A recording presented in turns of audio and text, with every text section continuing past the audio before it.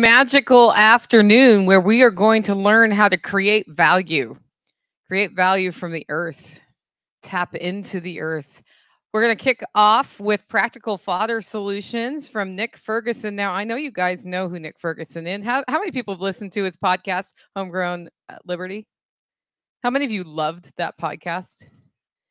Really well done podcast. One of my favorites. We were sad when he stopped after a year, but I fully support you stopping after a year because you have a lot more to offer in person as a teacher. He travels all over the country doing permaculture consults. And when I asked him to give me a fact about him that nobody knew, he told me he was handsome, which means people must tell him he's ugly all the time. But the real thing that came to mind was this. Courtesy of David. He's a wizard. Uh-huh. And this is the real reason you couldn't change your slides. Nice. Nick, come on up. Well, where did you get the picture of my torso? It's weird. All right. All right. Everyone having a good weekend so far? I love it coming to these events. I hope you're having a good time. We're going to talk about practical fodder solutions today. I know y'all have heard me talk about fodder trees for years now. Some of y'all were here last year, so you saw a presentation on fodder trees. Some of these slides are going to be the same, but we have a bunch of new faces. And I'm expanding out what we were talking about last year a bit and showing you some cool different solutions. Okay, so one of the things that I really try and focus on when I'm doing a consult is we always try and design into the system that we're building something that's going to work if times get tough or even if they don't. I don't know if you've ever heard that. It's a good slogan. Yeah, it's a little long, but it's good. So if we design something that is so resilient that, you know, no matter what happens, what global catastrophe, EMP, CME, whatever, and nothing electrical works, we design it to work like that. We've designed basically an Amish existence. So if that doesn't work, if times are great, that's not a really good solution. So I want something that's robust that we can pivot to if something terrible goes wrong, but also is abundant and works fantastic if times are great. If we have access to electrical, mechanical, amazing machines that do a lot of work for us, I want to capitalize on that every opportunity that I can. So I want to make sure we're designing something that works if times are good or bad. So it kind of brings up this dilemma. If times are good, man, we oftentimes just use the easy button. We go to the feed store, we buy bags of concentrated feed. It's got who knows what in it. I don't know how many of y'all might have had chickens the past year or so, and you had the weird they stopped laying thing going on. And if you switched your feed to something more whole in nature, like whole wheat or whole corn, all of a sudden they started laying again. I don't know what's going on, but there's a drawback to that using that easy button. But it's cheap, it's convenient, it works. So I'm not saying don't ever use the easy button, but we also want to make sure we are not designing a system that is 100% beholden to that easy button's feed source being there forever. So if times were to get tough, things get a little bit more expensive, don't they? So you have to cut down your flock or your herd if times are getting tough and things are getting expensive, which means your profits go down and prices go up. And man, if it's really bad, then man, you don't have animals to feed. You don't have food to put in your family's belly. That's a sad life. So did that do two? Yeah. So the better way, there is a better way to do this, right? If during a relative time of plenty, when things are going well, we start transitioning things to a more sustainable practice. We start putting in forest fodder trees. We start planting, my boys called it there, the fodder forest. Used to be all overgrown and these weeds just laying over top of each other, and they'd kind of make passages through it. They called it the forest of fear. Well, when we cleaned it all up and changed it, they called it the fodder forest. So we can also implement insects into this. I'm not going to get into insects. We talked about it a little bit yesterday when we were doing the tour. But we can feed these fodder trees to insects. High protein, leaf content. We can turn that into insect feed. That means we can feed our omnivore birds. So we can feed all of our herbivores and our omnivore birds. And the foundation starts with the fodder trees. I'm just going to kind of skip through this a little bit. We've got the hammer mill and pelletizer that we can talk about a little bit later. And, you know, when times are good, we can still supplement with feed store stuff. I still buy rabbit pellets, even though I have fodder trees. If times were to get tough and you are growing your own feed, this is an exponential increase in profit because everyone else's feed is going through the roof and yours is getting cheaper and cheaper because your system is maturing and being more productive. So that means your profit margin is going up while everyone else's profit margin is going down. That is an amazing, amazing situation to be in if times are getting tough. That lets you expand your business. You've heard that wise people get rich in recessions and depressions. It's because they look for opportunities like this. So we're going to start planting fodder trees. When was the best time to plant a tree? Yesterday. 20 years ago. Yeah. The second best time is today. So the foundation of all of this that we're talking about, the king of fodder trees, in my opinion, is white mulberry. They grow from Canada to the tip of Florida. The whole continental US. They'll even grow up in Alaska in parts. Next on my list would be hybrid willow, and I have recently flip-flopped lacebark elm over hybrid poplar. I still like hybrid poplar. It is more of a fuel wood. It's excellent at that. But I like the lacebark elm a little bit better. So we're going to skip over the insect production stuff since we're focusing on fodder trees. I want to show you this flow chart real quick. I want people to kind of get in their mind we talk about stacking functions, right? The more resources that we can keep within our sphere of control, our sphere of influence, you know, that Stephen Covey habits of successful people thing. Don't worry about the things that are outside of your sphere of influence, your sphere of control. The more we can keep our dollars, which are a unit of energy, it's our time, it's our caloric expenditure. We have a finite amount of that stuff. The more we send those dollars outside of our control, the more poor we get. The more we keep them inside of our control and make those dollars recycle within our sphere of control, the more we build wealth. And wealth is just a measure of how many days you don't have to do what other people tell you you have to do. It's how long you can do what you want to do. It's how long you can feed your family and keep them healthy and happy.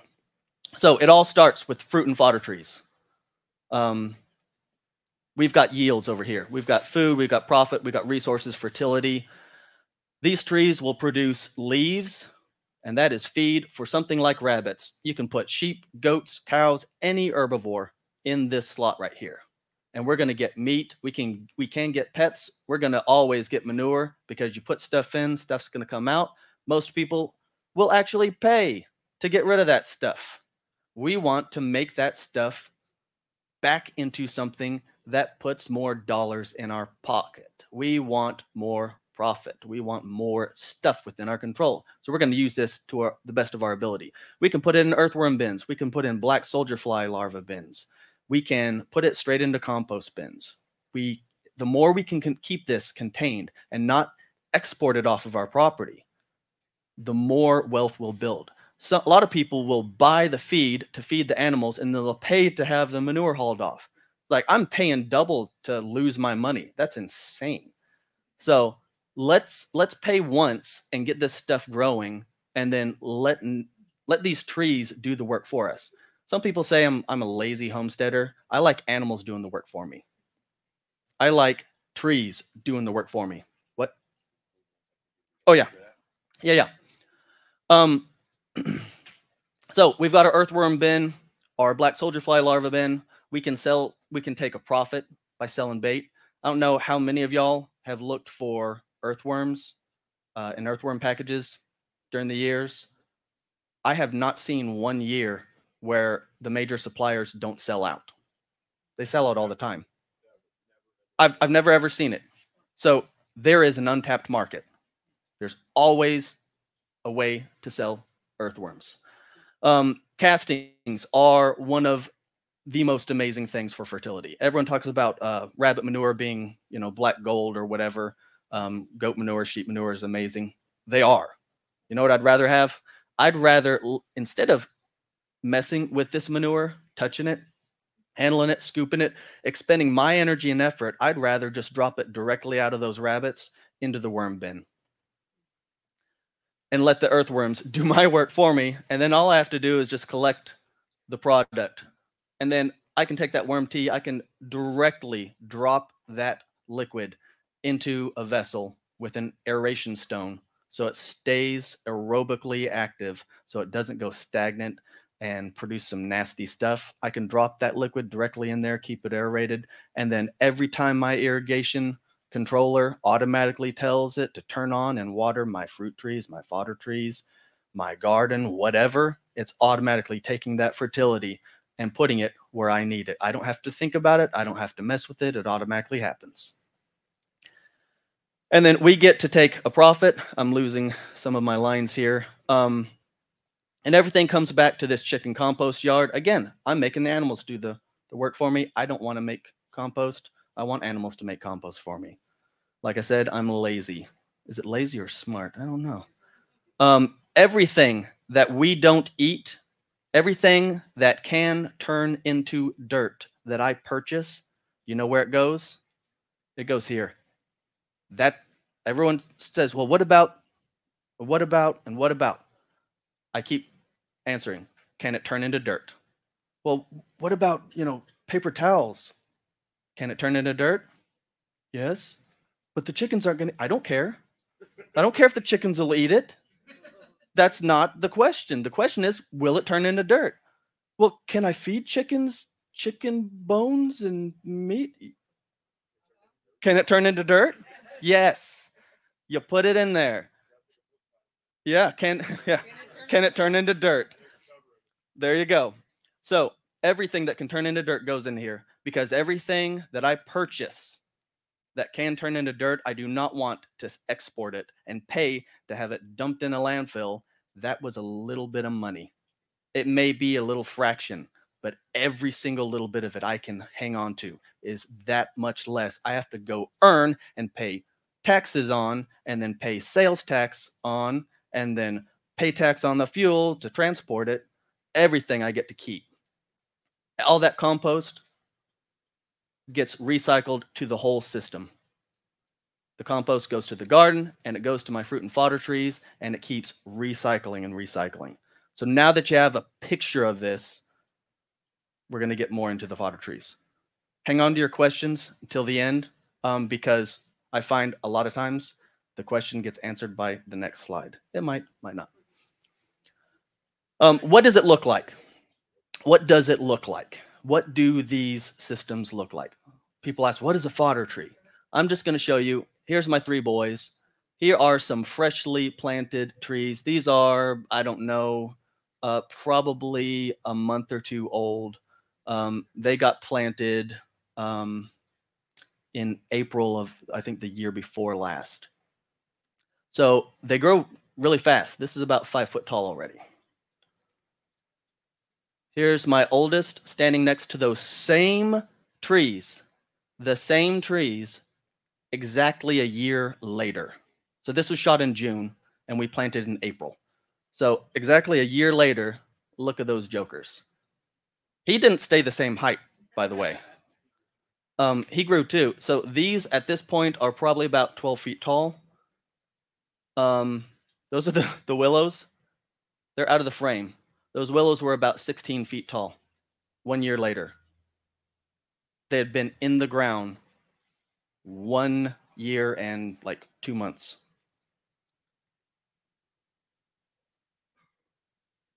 So this is how we planted them. We planted them about every 6 to 8 inches. Now, we're going to get into this a little bit later. Oh, that's how I planted them. No. That's how I planted them because my goal was to cram as many things into this space as I possibly could because I'm taking cuttings and selling them to people. So I wanted as many cuttings as I could possibly fit in here. You can do this, certainly. It may not be the best thing for you. This is what the space looks like in between. We solarized this. When you hear me talking about solarizing, this was clear plastic that did that. It killed everything. It killed all the weed seeds.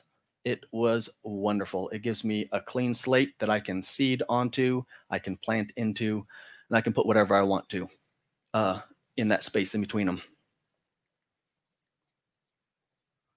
So there's the solarized area, or one that just got done, or I can't remember.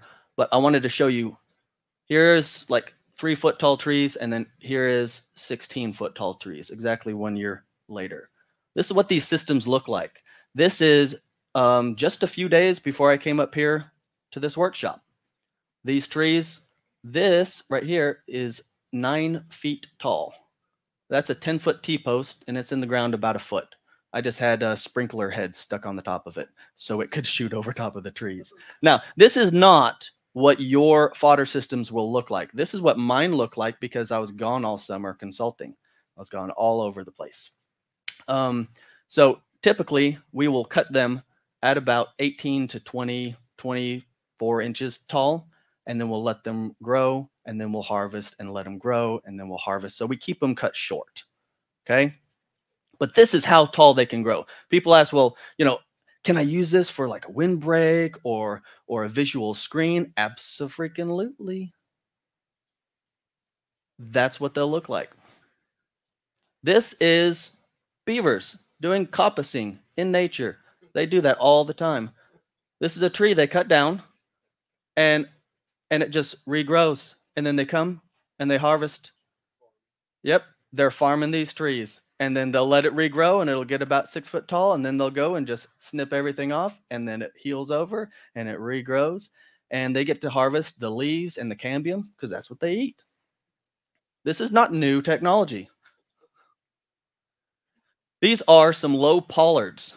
Again, I'm just kind of giving you some quick imagery so you can have a concept in your mind. A pollard is going to be cut a little bit higher. And there's several reasons. We'll get into that. But this is a pollard. Here are some pollarded trees, and these are quite old. This is probably about 4 foot in diameter, 3 foot or so. These are some quite old trees. Look at them off in the distance. These have been pollarded for a long time. So, why would you coppice? Okay, I prefer to coppice trees.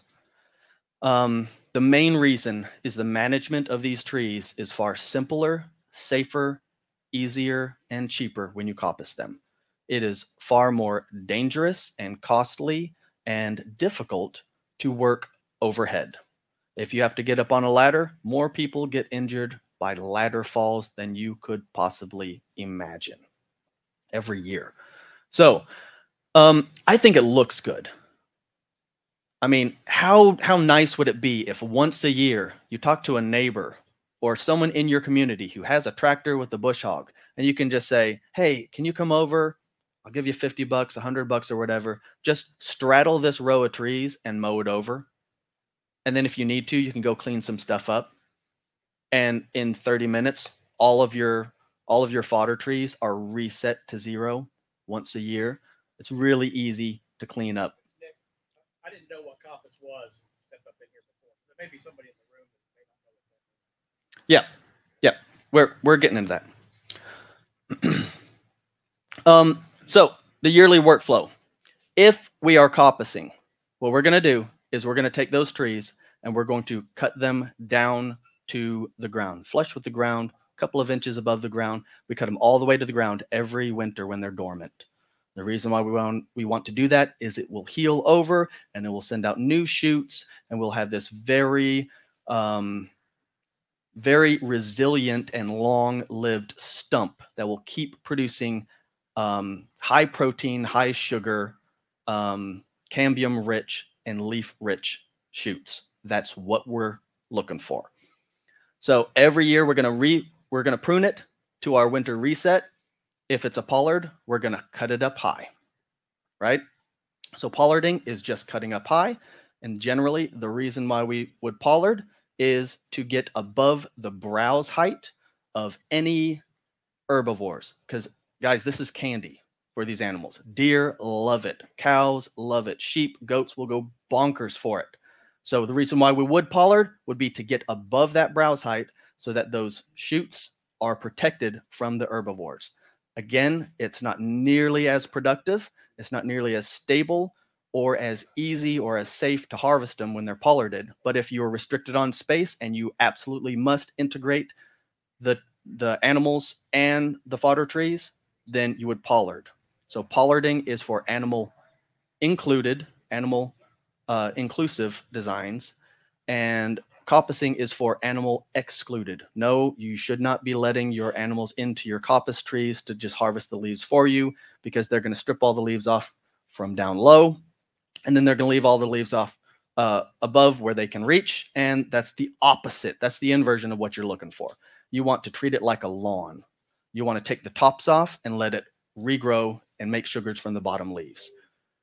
And you just rinse and repeat, rinse and repeat. And then every winter, or sometimes in the summer, if it's white mulberry, you're going to take some cuttings off of it to make more. So if you have white mulberry, you're going to take cuttings in the summer and you're going to put them under mist. It's a lot more complicated. And that's how you propagate the white mulberry. If you have the hybrid poplar or the hybrid willow, then you can take those cuttings just about any time. The best times are in the summer, the same time as the white mulberry, and in the winter. And the nice thing about the winter cuttings is this is how simple it is. Don't try and get complicated on me. You take a stick off of first-year wood. If we're coppicing, everything that regrows is first-year wood. You take a stick, and you jab it in the ground, and you leave it alone. All right, we're going to go right back. You take a stick, and you jab it in the ground, and you leave it alone. I like pencil size diameter or larger. It can be 4 inches in diameter. It can be 8 inches in diameter. You can actually cut these jokers 8-inch post, 8 foot tall, auger a hole in the ground, drop the joker in, tamp it just like you would a fence post. You know what it's going to do? It's going to grow a new tree right there. Okay? So that's what happens every winter. That's our reset. And then during the summer is when we manage. We fertilize, we mulch, and we protect them, because remember, this stuff is green gold. This stuff is candy for anything that eats leaves. So you got to protect it. And we harvest. So our first cut, like I said, we're going to cut about 18 to 24 inches high. Why? It's going to actually change depending on how tall you are, because I want to work at an easy elevation. I don't want to be working like this, and I don't want to be doing this all the time. You want to just set it low for your first cut, a little bit low, and then the next cut is just comfortable, okay? And what you're going to do is you're going to treat it like a lawn. Think about a lawn. Do we go out there with our lawnmower and drop it down to 0? Nope. If we scalp the lawn, we kill the lawn, right? We want to leave a good 4 inches of leaves sticking up. Why? Because we want those leaves to keep making sugars to regrow more leaves, right? Exactly the same thing with the fodder trees. So think of it like a lawn. I'm going to show you some pictures a little bit later that looks like a lawn. It's a lawn of bushes in tea production. We can do the exact same thing with these white mulberries and willows. So our first cut is going to be about that height if we're managing it by hand like I am. Second cut is going to be just a little bit higher because you want to leave the healed over material so that it can make a whole bunch of new shoots. We don't want to keep taking that off lower and lower because then we make the plants make new. Yeah, it's the cambium kind of makes this gnarly looking thing. If you ever see a pruned cut, kind of looks like a knob, that is full of the plant stem cells that can make a whole bunch of shoots and leaves and stuff. So we want to leave that on there so we're advantaging the plant to make more leaves and shoots. And then we're going to keep taking cuts as often as we need to. You can let it get 4 inches tall and take another cut. You can let it get 4 feet tall and take another cut. I'd encourage you to kind of shoot for about a foot to 18 inches of growth because then it's all going to be really succulent. And you cut that stuff and it's all edible. The stems, the leaves, everything is edible at that kind of stage. And you can keep doing that as often as you can. So you might get 3, 4, 5, 6 cuts in a year. It depends on your growing season, how well the ground is fertilized, and how much water. I can't tell you how many cuts or how much volume. It's going to depend on how old the trees are and all their environmental conditions. And at the end of the season, when fall is coming on, you want to stop doing that. Let it keep growing and let it pull all of those nutrients down into its roots for the winter because you're going to cut it, right? And we want it to have a whole bunch of stored up energy in the root crown and in the roots so that it can build a whole bunch of shoots and jump up there really fast in the spring. This is what you can expect out of a hybrid willow that's been taken care of well. This is its second year in the ground. So this is like a year and 3 months or so from one of my clients. We planted hybrid willow and she watered it and she fed it. And we set up a little nursery close to the house. Like I always recommend, you take care of them close to the house and you propagate from those. And man, it's amazing how quick they grow. This is one that's been cut. Here's how big it was at the end of its first year when she cut it. The other one was not cut, and it was just allowed to grow. So it was about that big the first year, and then it put on about double the second year. You can see how many shoots. Each one of these shoots is just about as big as this one. This is about 10 times as much growth. Now, let's go back. This is about double to triple, maybe quadruple. This is about 10 times as much. It's growing more when we coppice it. It's sending up more of these little branches. We get more cambium. More cambium is more protein, more sugar. That's what we're shooting for. And this is just a little bit more close-up view. All right. Uh-oh. Spacing. That looked fine earlier. So, yeah. So the spacing, it's situationally dependent. It depends on what you're trying to accomplish. For me, like I said earlier, don't do what I did unless you're trying to just propagate a whole bunch and you are limited on space. This is all enclosed in deer fence so I can protect them. And I needed to fit as many in there as I possibly could. And I plan on, as they mature and get bigger, some of them are going to die or just be taken out. And that's totally fine. I'm totally fine with losing my investment on one of those trees because the whole system is getting more productive as time goes on. So I spaced them about every 6 inches to give me a few years of harvest before I needed to start thinning. I like to shoot for between every 2 to 4 feet in spacing for end spacing on these fodder trees. So that's what I'd encourage you to do is plant them every foot to every 2 feet. And then you might thin as time goes on to eventually end up with somewhere between 2 and 4 feet for your eventual spacing.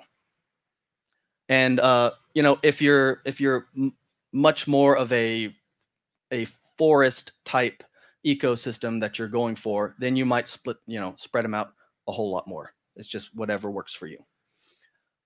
So when do we plant trees? That's another common question. When do I plant these? So if it's bare root trees, you always plant in late winter because that's when they dig them and that's when they ship them. If we're growing things from seed, so if you're going the cheaper, slower route and we're buying some seed or we're harvesting some some white mulberry seed. Then you're going to cold stratify that over the winter, and then you're going to plant that seed in the spring, and it's going to grow for a whole year in a nursery because we want to advantage them as much as we can. And then you're going to take those little seedlings out when they're dormant because they're bare roots, and you're going to transplant them where they're going to eventually grow for you and produce. So seed goes in the spring. And if you're doing potted trees, if you buy something potted, even if it's a fodder type tree, you're going to open that up, open the roots up, plant it well in the fall to early winter. Another thing you can do with seed is you can actually plant it, broadcast it, plant it in rows in the fall and let nature do its own thing. But you're going to have much less production than if you went straight into a nursery setting with your seed. So harvest and preparation. Our feeding methodology, we can carry this stuff fresh. We can cut it and carry it fresh and feed it directly to the animals. Most of them love it, absolutely go bonkers over it fresh because it's full of sugars. We can dry it immediately as tree hay. So we can cut the stuff, take it to the shade, lay it out and let it dry, and we can bundle it up and store it as tree hay. We can take that fresh cut stuff and we can shred it and put it into an anaerobic condition, sometimes with a little bit of sugar to feed the lactobacillus, and we can ferment it basically as silage. So I don't know if you have heard of corn silage. It's old tech. People have been doing it for a long time. We can actually make silage out of these, and we can store it for years. So you can harvest a whole bunch in the summer when there's an abundance, and we can ferment it as silage, and we can hold it over for times when it's not so plenteous, like the winter, or if we have a summer, a year without a summer, you know, that's happened before, could happen again. And we can dry that material and we can put it through a hammer mill and pelletizer and compact it and put it through a pellet machine, and we can store those pellets. So lots of things we can do. Cut and carried fresh. Here's some pigs that are just chowing down on white mulberry. They absolutely love it. I was just up at Mark Baker's, Baker's Green Acres in Marion, Michigan, I think, earlier this year. And I harvested some mulberry, and about 9 days later, I asked my wife to go snap a picture, and they got cut down here, and they grew about 9 inches in 9 days. That's pretty darn cool. Oh man, this is just hard to see. So this guy has a gas-powered hedge trimmer, and the back side of it, there's basically a catch bin, and he's harvesting green tea leaves. So he's got this hedge trimmer, and he's got on the back side of it, he's got this metal kind of catch basin. So as he cuts through it, it catches all the leaves, and then he just lets go of the trigger and dumps it in this wheelbarrow right here. And so they just walk along, and they just cut, drop, cut, drop. You've seen the scythes with a catch basket on it, and they're harvesting grain. So they pull through and they cut, and then when they get to the end of their cut, they pull back, and an unbound sheaf of grain just drops to the ground. You pick that up and you tie it, and then you got a sheaf of grain. Same kind of concept here. Again, it looks better on the computer, but we've got the little cutter bar right here, just like a hedge trimmer. And then we have the basket. Here is, it's so bright. Here is the, this is a Chinese, basically a straddle harvester. And if it was a little bit darker in here, you could see there is, it's passing right over top of these fields of tea bushes. And they just straddle the row of bushes, and it harvests it, and it vacuums it up into these bins with a blower. So they're just driving along, straddling this stuff. You know, I hear all the time, this isn't scalable. You can't do this commercially. Well, not with that attitude, you won't. So look, they're doing it.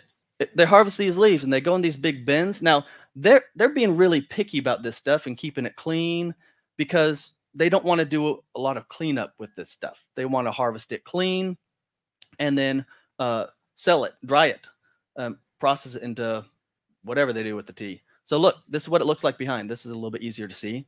So we've got these big wide bushes with tracks, and we're harvesting just like 2 inches of material off of here. We can do this exact same thing. So if you're talking about, yeah, I've got, 500 head of cattle. How can I make something like this doable? Like this. Man, this thing is sensitive. We can take something like this on a tractor, right? So we've got a sickle bar mower. So I want you to think about scaling this down to a homestead size level. What if I had a little lawn tractor and I had a little battery powered or gas powered hedge trimmer? And I don't know if you've ever seen those. They've got a chainsaw and they've got a little trigger bar, and you take a chunk of wood and you drop it over top of that and it hits the trigger bar and it pushes the trigger on the chainsaw and it revs it up. And by the time that log hits the bar, it's cutting a chunk of wood off for you. What if you had a little lawnmower and you just had a little trigger bar and it activated your battery-powered hedge trimmer, and attached to this bar was some rigid plastic that was flexible enough to drop all this material into a little skid or trailer right behind your little lawn tractor. You could drive right down the row, slow, and harvest all that stuff automatically into a tractor. And you just turn around. Yep, you could be driving down the row, drinking a cold one, harvesting your fodder. Easy. That's right. Here's one that was mounted in the front. Like, they make this stuff commercially. You can buy this off the shelf, have it drop shipped. Yeah. Here's tree hay. This is really simple. I harvested about 150 pounds in like 5 minutes of wet fodder. Just brought it in the shade, laid it out, and it dried. Smells amazing. I took some up with me to Mark's and fed it to his pigs. That stuff hit the ground. They came over. They're a little bit scared of it. And then they smelled it, and they just started pounding it. It was crazy. They stripped every single leaf off of that in like a minute. It was gone. They love it. We can ferment the stuff as silage. Again, we just chop it up. We ferment it. You can put it in 5-gallon buckets. You can put it in 55-gallon drums. You can put it in bags. As long as you can keep it protected from oxygen, you can store it for several years. It takes about 2 to 3 months, depending on the temperature, to get it fermented enough that it's going to be basically shelf stable. So imagine you got enough of this stuff that you can put away a year's worth of feed. This stuff, the white mulberry, I didn't cover this. I don't know why I didn't cover this. White mulberry is like on the low end. At the end of the season, we're talking like 8% protein. Okay. We're shooting for between 12 and 16% protein with most of our livestock feeds. For poultry, we're shooting for like 16 to 26% on the high end. This mulberry, on the protein content in the spring, can be as high with ideal conditions, almost 40% protein. That's crazy. Alfalfa is generally around 17% protein. So this is an alfalfa replacement that you can grow in all of the lower 48. That's a big stinking deal. All right, we can pelletize it. Again, sorry, it's hard to see. We got pellets of feed over here. And, we might need a little bit of energy, a little bit of carbohydrates. If we want fat animals, what do we give them? Carbs. Sugar puts fat on it. Basically all animals. Protein, we need it to build muscle. So if we want big, juicy, meaty animals, we give them a little bit of carbs too to make sure they can put on some fat. So, I mean, what we can do, even on a small scale, we can find a local producer that raises grain, and we can get some grain direct from the producer by pulling up with a pickup truck with a tarp in the back and say, hey, how much for a truck bed full of that corn that's coming out of that combine? I don't know, $50? Sweet.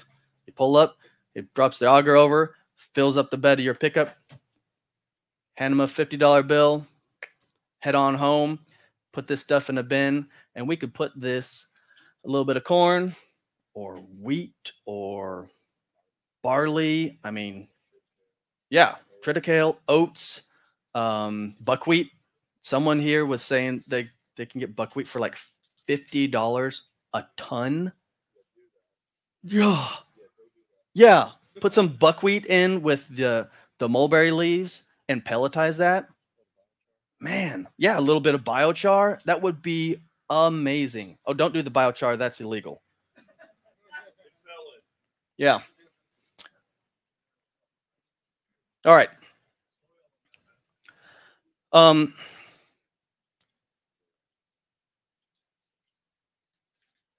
want to kind of pound this a little bit harder. I want to drive this home. If we rely, great. If we rely on outside systems to make what we are designing in our lives functional, we are designing a broken system. We can't sustain it because we cannot count on the world to always be working. We've got to take responsibility for our own lives.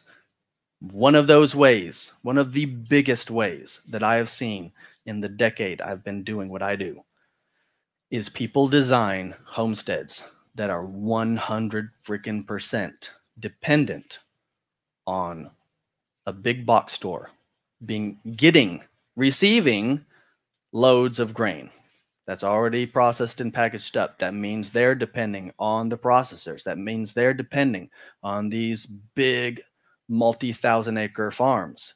That means those people are depending on the fertilizer and the pesticides and their big pieces of equipment, computers working, right? Everything is dependent upon that whole big long chain of production. So I'm not saying divorce yourself from that entirely tomorrow. Don't hear me saying that. I'm saying start moving in the direction that's going to get you to a point where you do not have to play their game, where you get to keep all of that money that you were once sending out, and we can snowball the wealth that we can control. So I want to see you build resiliency, and I want to see you divorce dependence on outside inputs. All right. Another question I always get, where can I get these? Every winter, January 1st, I start taking orders for fodder trees, and I package them up. You can find them elsewhere. If you're planting out hundreds and hundreds, I encourage you to find a wholesaler that'll ship them to you, because I'm not at that level yet. Will be soon, not there yet. But if you want to get started, these things are easy to propagate.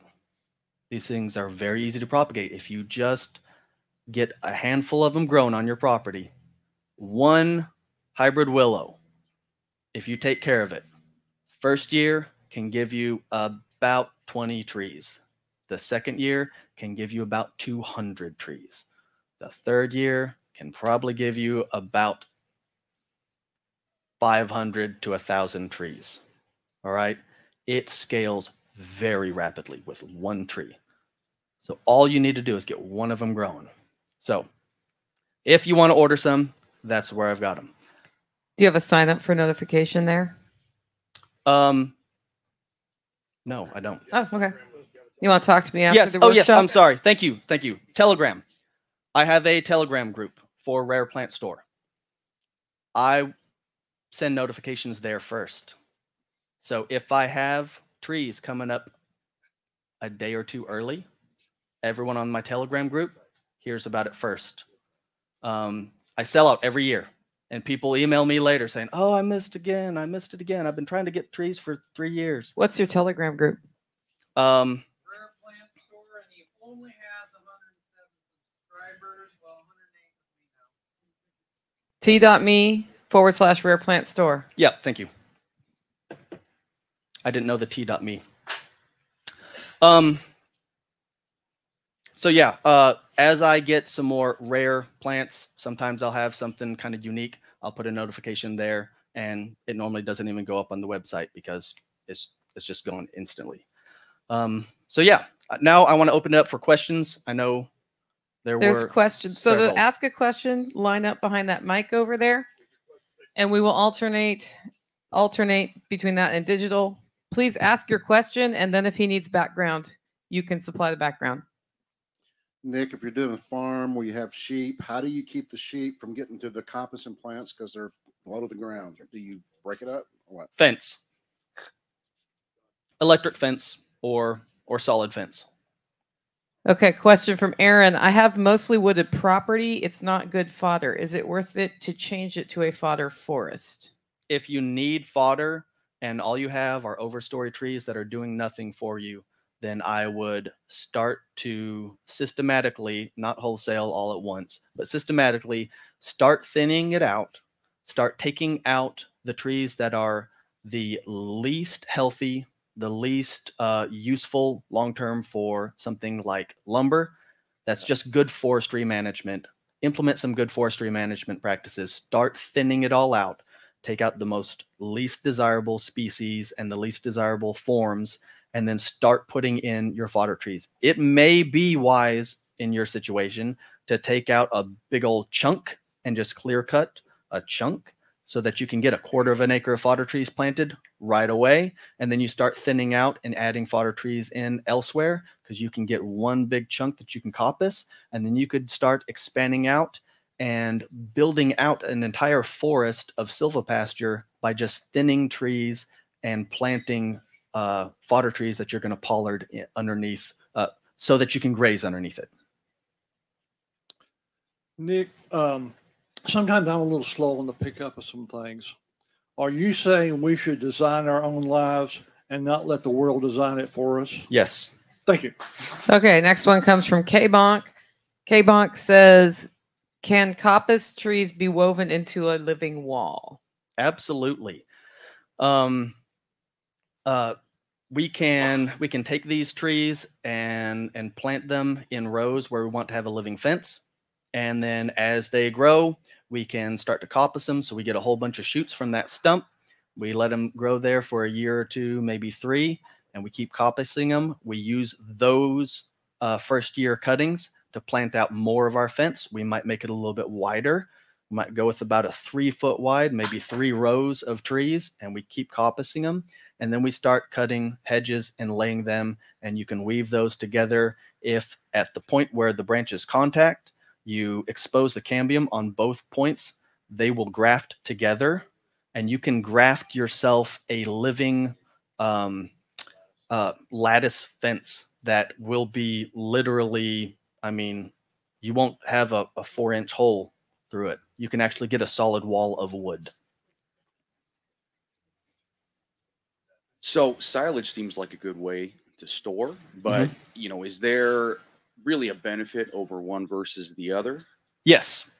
So silage is going to retain its nutrient profile longer. It's also going to kind of, for lack of a better term, partially pre-digest the food. So we have higher digestibility, and it is more biologically active than a dry silage will be, a dry, hay will be. So whenever we have stuff exposed to the elements like UV light and oxygen, those leaves will be oxidizing. So a couple years after you harvest it, those leaves will have oxidized, and we will have lost a lot of the nutritive qualities in it.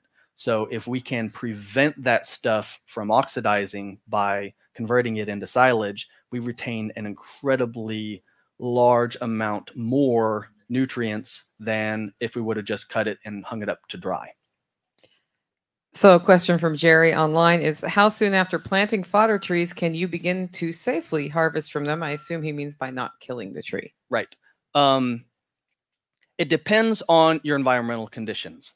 So if you're in a harsh environment like Jack here, I would suggest waiting until those trees get at least rake handle, broom handle thick trunks at the base, if not like a shovel handle, a tool handle, axe handle thickness base.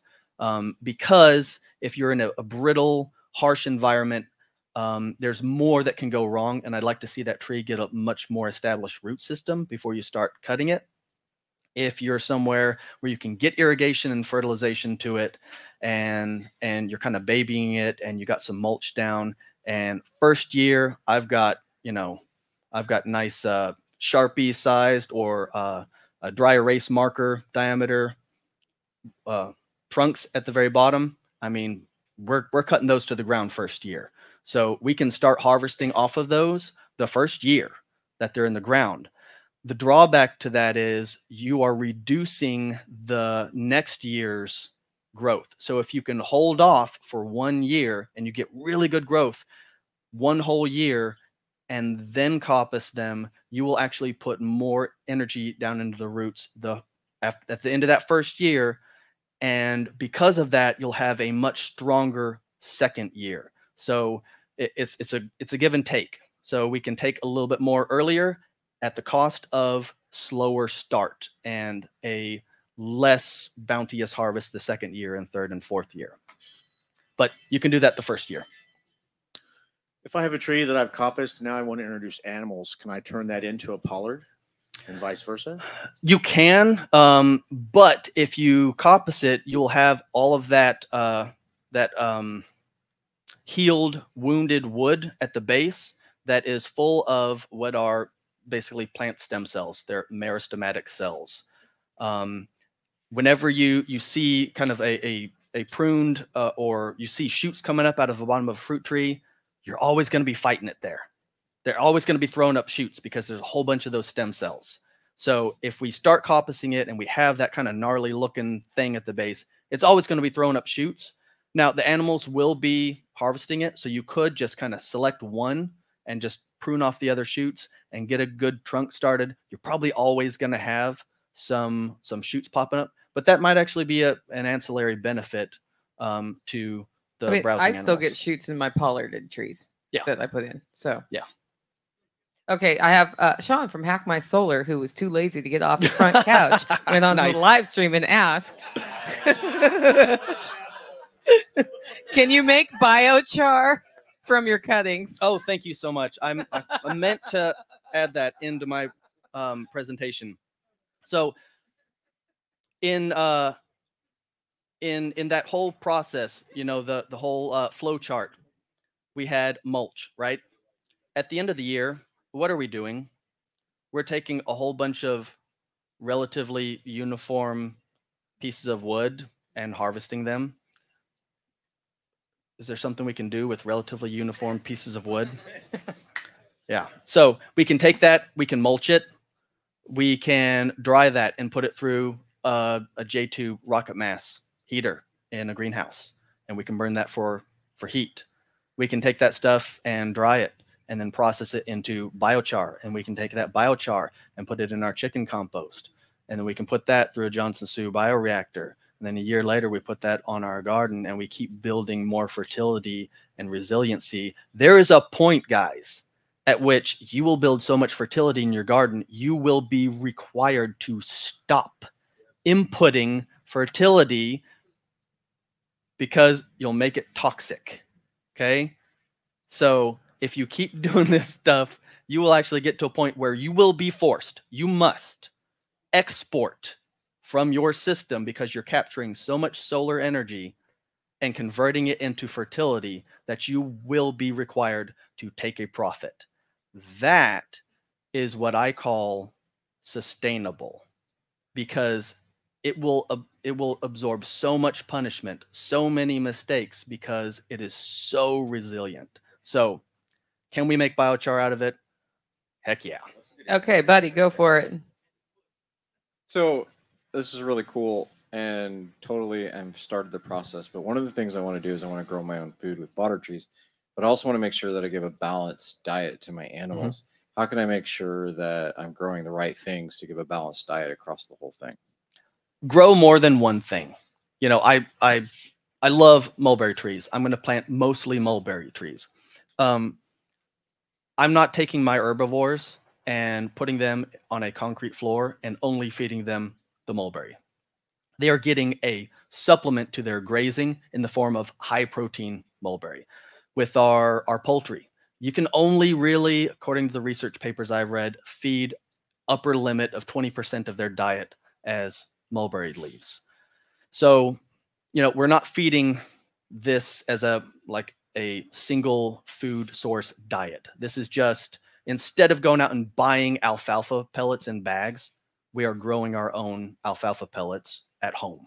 So this is supplementary feed in the winter when they're eating lower quality hay, and we need to keep that body condition high with some extra protein and sugars in the forms of those leaves. So, you know, we plant a variety of fodder trees, or we harvest what we have on our property. Like 9 out of 10 trees that you've got on your property are suitable in some way, shape, or form to feed your animals as fodder leaves. Yeah. So I put in fodder trees on my property about 3 years ago. And the complication based on the bundle of trees I got from you was that I had so many box elders that my animals love eating that I didn't want to remove because they were mature and producing a lot. I had to find places for them because it was already growing there. So it's funny how when you look around, you find things. And that's sheep and goat crack, by the way. Oh, yeah. Last question. We got about one. Nick, always love your systems, man. On when you were doing the flow chart, I think you mentioned meat and bones going into your compost. Yep. A lot of people will tell you not to put fat or meat in there because it'll attract other critters you may not want. So could you speak about that? Sure. So what I've done for years, when I have a successful chicken flock that foxes don't decimate, that's happened multiple times. I hate foxes. Is I go with a deep litter system in my chicken. I call it my chicken barn. It's not a chicken coop. It's like a little barn shed thing. And I've got a wood floor in it. And I will start with a good 12 inches of wood shavings. I use wood shavings from a cabinet maker.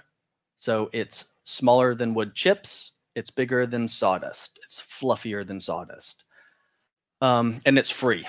They use a vacuum system and they just vacuum all of it up, whatever they put through a router. Yes, there's going to be some MDF powdery stuff in there. I don't sweat it. If I open it up and it's just nothing but MDF, well, I put it somewhere else. But I start with about 12 inches. Everything that can turn into dirt goes into a pan in there. The chickens pick through it. They can't eat the bones, so they just eat around the bones. All of that gets dumped into the bedding every day when I bring the new bucket. And then they scratch through it. And because I use lactobacillus spray in my bedding, it basically turns the whole thing into one big bokashi pit, right? And it pickles everything. And there's no smell. If any mice and rats show up, the chickens eat them and the dogs eat the rats. So everything that can turn into dirt goes into that pan. The chickens eat what they can. I mean, we got some spoiled milk. They will drink the stuff. Everything goes in there, and then it just gets dumped into the bedding. It gets dried. It gets kind of mummified, and then we clean that out once a year, and we compost it. And so all those bones turn into soil. All right, let's give jazz hands for Nick. If you want to keep talking to him, he's totally going to walk out that garage door after he gets the mic off so that he can talk to you. Yep. We are going to start again in 15 minutes with Matt Powers.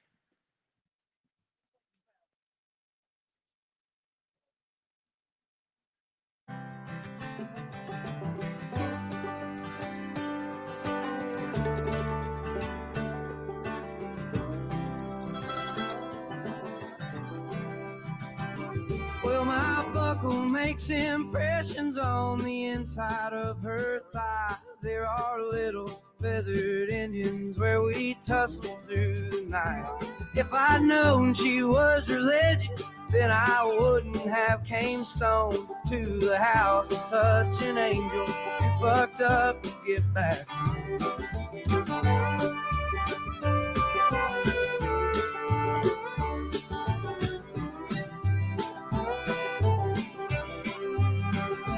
Looking over West Virginia, smoking spirits on the roof. She asked, ain't anybody told you that them things are bad for you? I said, many folks aboard me, there've been several people try, but up till now there ain't been nothing that I couldn't leave behind. Oh,